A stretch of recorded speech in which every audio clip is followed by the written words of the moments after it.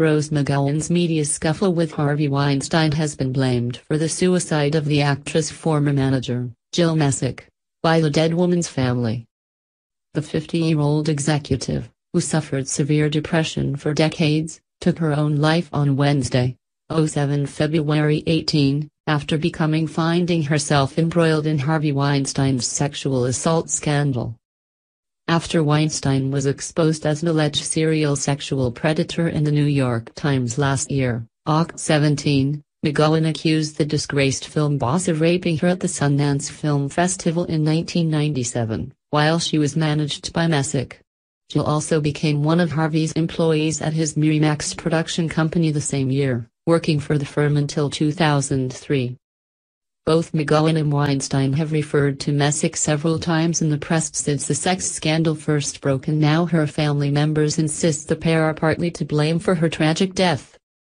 Rose's most recent round of press to promote her book has included news stories involving Jill. A statement to The Hollywood Reporter reads, "The constant press attention Rose has garnered in print and on national TV led to Harvey Weinstein releasing 2 documents.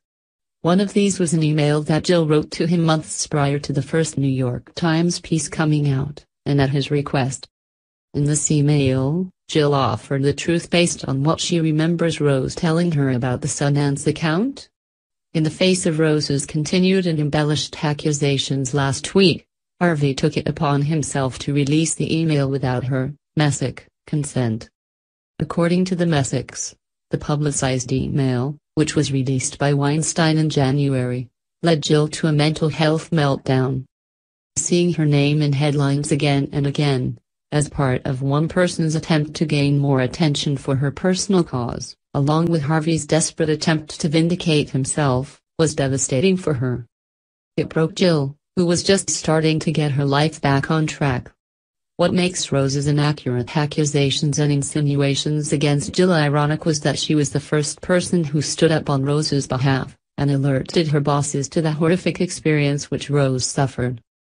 20 years ago, as a very junior person in a management company hierarchy, Jill exhibited her integrity in doing the right thing. She raised the red flag with the heads of her firm. In the face of inappropriate behavior, Jill handled the situation appropriately.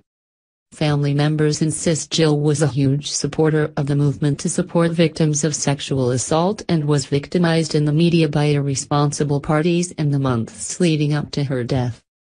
As we collectively seek to take action in an effort to right the wrongs so brazenly and inhumanely repeated for a generation, we must not forget one simple truth: words have power, the statement continues.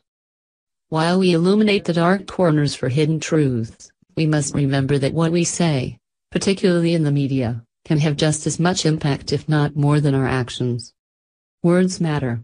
Someone's life may depend on it, the statement concludes.